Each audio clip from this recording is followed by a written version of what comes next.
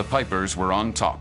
But not everything was rosy for Eric. 25 years ago, his peepaw was swept to sea by a giant wave called Maimao. I had to avenge my peepaw's death, and I had to serve Maimao with my pipers. I miss you so much, peepaw. They handcuffed themselves together and rode the biggest wave in the world.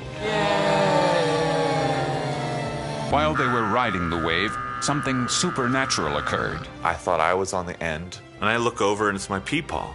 Peepaw! And he looked back at me and he said, goodbye. And he went back in the ocean. It was a great ride until the 40-foot wave came crashing down.